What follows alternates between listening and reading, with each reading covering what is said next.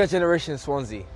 Join us as we discover different perspectives of leadership at Swansea University. We talk with alumni, current students and lecturers about their takes of leadership at Swansea University and how it has evolved. I'm here with Professor Jim Milton to discuss about Swansea University and leadership. How are you doing, Mr. Milton? I'm good, thank you. How would you say leadership has changed at Swansea? We live in a different world now, and it's a much more bureaucratic one, and it's much more defensive. And so we haven't got that kind of flat organisation where I reported to the Vice-Chancellor and the Registrar. We now have committees, we've got faculties, we've got deans, we've got not just a Vice-Chancellor, we've got Pro-Vice-Chancellors and Deputy Pro-Vice-Chancellors. There's a whole lot of people engaged in the kind of management process. I think it's very, very hard to give the kind of leadership that I was able to give 30 years ago in this current environment where we have a system that is anti-leadership. We're afraid of people making decisions. You know, you established the Applied Linguistics Department in 1985. How would you say that leadership has been a key aspect in your career? Well, in a way it's kind of made my career, because what I've been able to do was to take the opportunity this university gave me to create two departments and then work within them.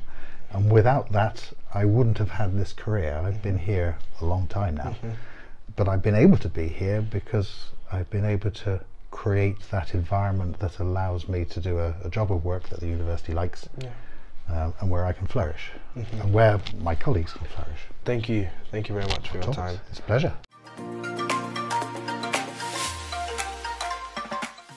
In sport, natural-born leaders are invaluable.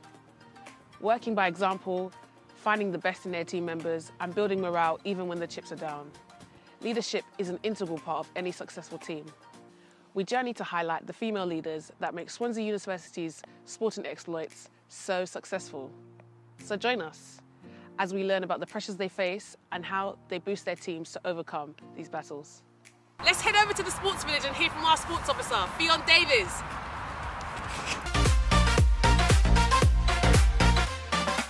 100% yes. So like this year, our all the officers are all women. So this is the first time this has ever happened in the university, which is amazing. So we're all full-time officers, women, female full-time officers. So it's really important that girls or students in the university can see that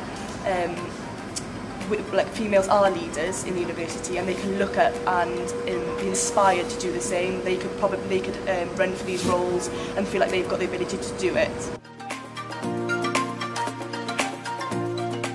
I feel like this opportunity is massive for me, especially because like it's seen as a male-dominated area. The fact that you'll be able to get your foot in the door and be a female and be able to make changes in the university and create. Because what I want to do is create equal opportunities in university for everyone.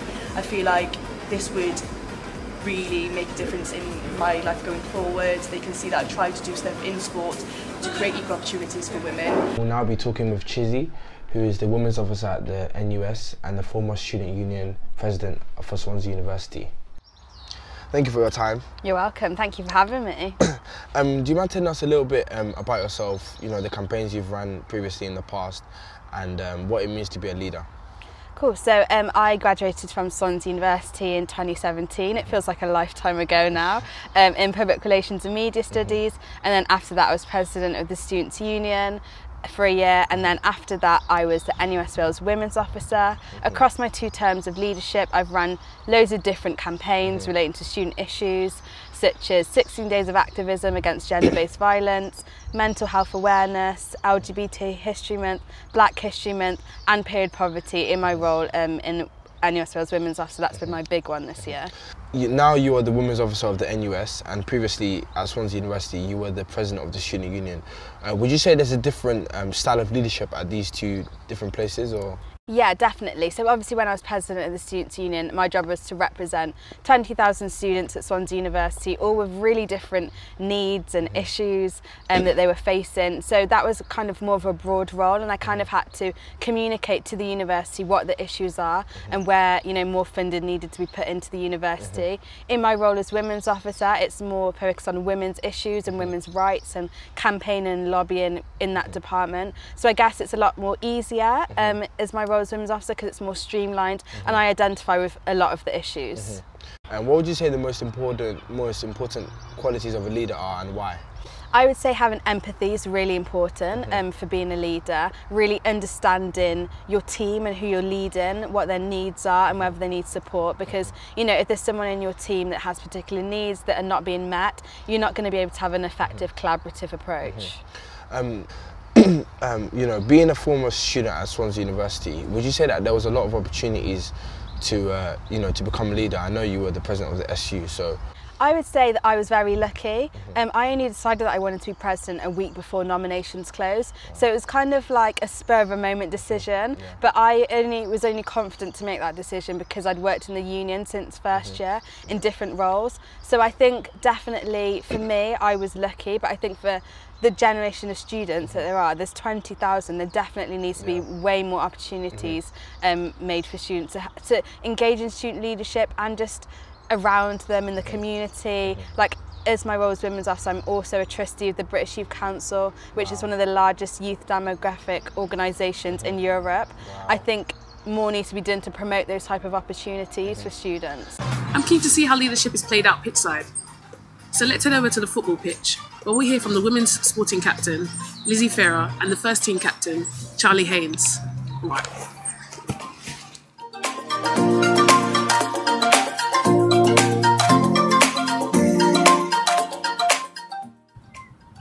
I think a leader is someone who takes responsibility, someone who has respect for their teammates, and someone who leads by example. I think you have to set the bar of what you expect from your team, and they'll follow suit.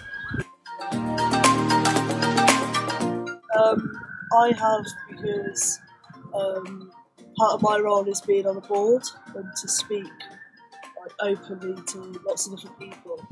And I wasn't very good at that at the start of the year. So I think for me, having that leadership role has really helped my confidence and the confidence to do something a bit different with a set of people.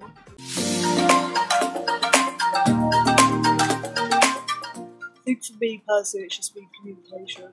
Like, listen to the people around you, listen to their good feedback, their negative feedback, and just enhance your performance and hopefully other people's performance. We will be joined now with Dr. Sian Rees, who is the head of media and communications at Swansea University. To be a leader, would you say the the grassroots up way is better, or the top down approach a lot of institutions today, employ? Yeah, it's a really good question actually, and I'm going to give a very PR answer because I'm going to say that both are really important. So I think it's very important to have vision. I think Swansea University has been good at having a vision, and I think as a media and communications department, one of the things I did coming in as a leader is have a vision that I wanted us to improve, that I wanted us to focus on certain things. However, none of that is achievable if you don't get people behind you. So I think the ability to be able to listen to staff, to involve them in solution finding and problem solving so that you get this sort of grassroots development of a plan and of a shared vision of the future is really important. So I think the two things go together. As your department head of the media and communication department, what would you say that you've done that has allowed the students to develop their leadership qualities? So I think we do it in a number of ways. We have a whole range of group working assessments, either ones that are part of your sort of final degree or things that are just formative assessments. And whilst that may not always be explicit, what often happens within that is that people become emergent leaders. They do take on leadership roles. So we have a lot of that right through from first year up to our MA students, for example. Something we also taught talk to industry about, because we work really closely with industry. So for example, we had a group of students that we negotiated that they went and did social media for a Take That conference. They wanted about 7 students, but they wanted a leader. So one of our MA students took on a leadership role and kind of organised all the other students. And we've done 2 or 3 internships like that, where you literally are creating some leadership opportunities. And that's played off. You know, we've got really good employability scores for students now, and I think that's testament to enabling students to do that in a number of different ways. Earlier we spoke with Professor Jim Milton, who touched on, you know, he feels that the university should almost try and like take a step, risk, almost like a risk approach. Would you say that's what the university needs, or would you say like the university is too big to fail almost? I don't think any university is too big to fail. I mean, you've only got to see what's happened in the banking sector to see that big global organisations, if they're not run properly and they don't have good leaders and they don't have good moral principles behind them, will fail. So I don't think the university is too big. For having said that, I don't think we're going to fail. And I think, you know, organisations that do well do have to be prepared to take a bit of a risk, but it is definitely a considered risk in the sense that it's research based. You've looked at your marketplace, you know where there is potential, you know where perhaps, you know, really good people are doing really well, and you've got to have the confidence and take the risk in order to take that leap and be something different to the thing that you are now. Would you say Swansea's helped you to become a better leader, starting from a consultancy and to now being head of department? Yeah, it's interesting. I mean, I think I've brought quite a few leadership skills with me, but nevertheless, what's been really interesting here is that the university's had the confidence to give me room, if you like, to sort of, you know, to take this department forward in a different direction. I've been allowed that space to be a bit entrepreneurial and do different things, and you need that. You know, you need that behind you. You need to feel that you've got the support of your own senior leaders and the people that have a, you know, bigger responsibility than the one that I have.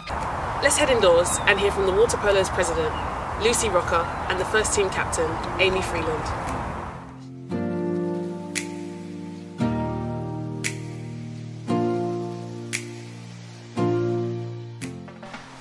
I think a key quality is to have confidence as just in yourself to be able to be a leader, and also being a good team player is also a big key value to have as well.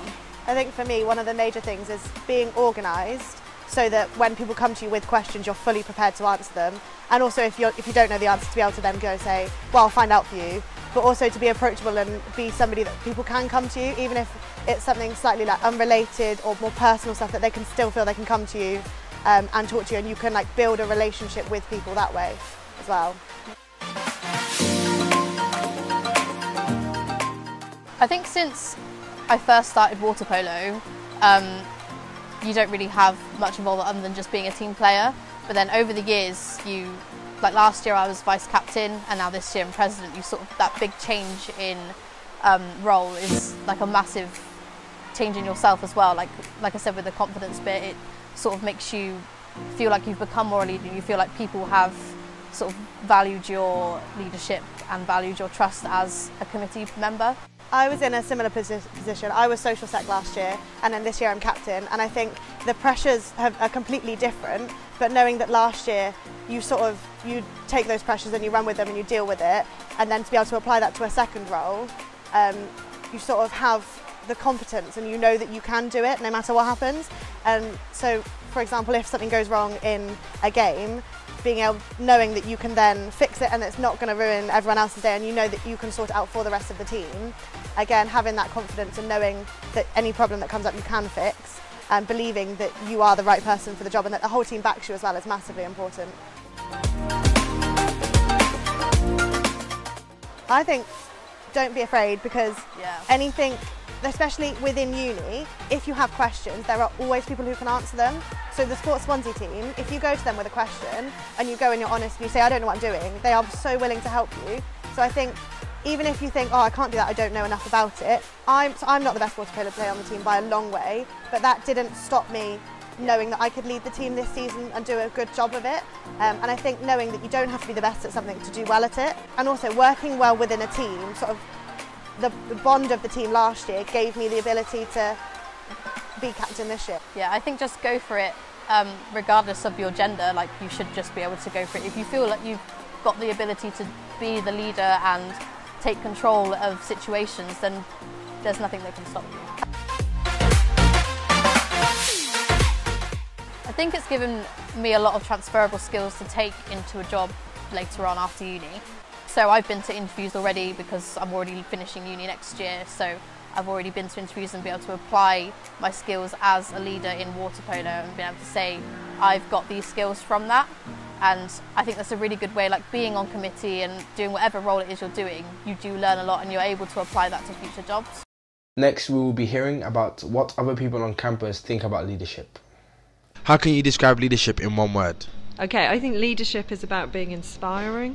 Leadership is patience. Leadership is responsibility. Management. Strength. So politic. Bravery. Respect. Knowledgeable. Role model. Evidently, Swansea University has been a real producer of leaders.